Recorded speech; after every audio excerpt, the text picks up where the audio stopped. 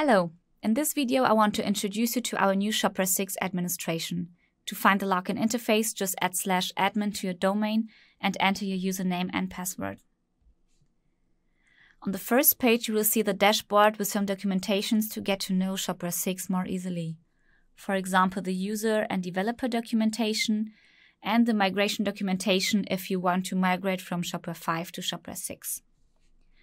On the right side, you already see a pop-up that says that you have the possibility to download a new update, but for now it's not relevant, so we can cancel this. In the future, there could be some modules like widgets or similar things seen here on the dashboard. You can see already at the beginning a huge difference to Shopware 5.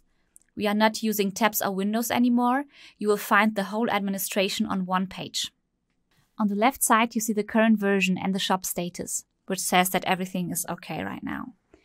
On top of the documentation, you will find our search function, whether in the whole shop or in special categories. The bell on the right side shows your notifications, such as the update which was shown at the beginning of our video. Now we can start with our first category catalog, which is divided into products, categories, dynamic product groups, properties, and manufacturers. At first, I want to show you the administration of your products. Now you can see a chart with all existing products and their most important information. Using the three dots on the right side, you can delete or edit them. On top, you can add a product or search for a special product on top in the search function. On the left side, you will find your categories. Using the three dots, you can create new ones, change the order of priority, and of course edit and delete them.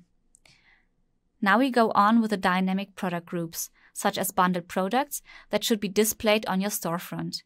Just add some new groups and you will see a chart like you already saw in the product list. Below you will find the administration of properties and manufacturers that are also shown in a chart overview where you can see the three dots on the right side and a button to add a new one.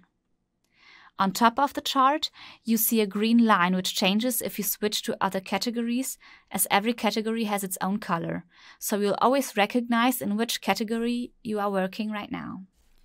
As we switch to the category orders, you see that the green line turned purple. In this category, you see all placed orders and their most important information.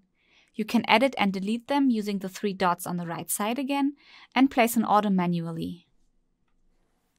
The next category shows you an overview of your customers. Here you can see a chart with the most important information like name, address, customer number, and email address. To get a detailed information, just use the three dots on the right side. The next category content is used for the visualization of your storefront. If you choose the first subcategory, the navigation turns into a minimized version, so you will have automatically more working space. Starting with the shopping experiences, you have the possibility to make your store more vivid.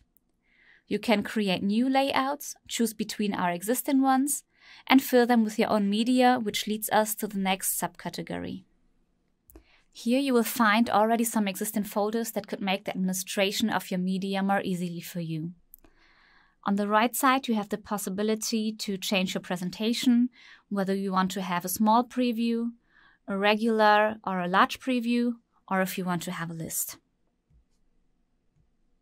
You can also sort your folders by name, creation date, or size, and add a new folder. On top of it, you can upload your files. Below the subcategory media, you will find your themes. Here you can add a preview, rename and delete them. And now, if you want to see your detailed navigation again, just click on the arrow above your admin. Now let's go ahead to the next category, marketing. Here you will find a chart with your promotions, for example 10% on all products or something like that. To add a new promotion, just click on the tab above. The newsletter recipients will be also shown in a chart overview. With the next category settings, you have the possibility to edit everything concerning your shop and your system, such as scale units, taxes, shipping, or for example users and permissions or your Shopware account. Last but not least, I want to show you the admin below. Just enter your profile and you will see all your information.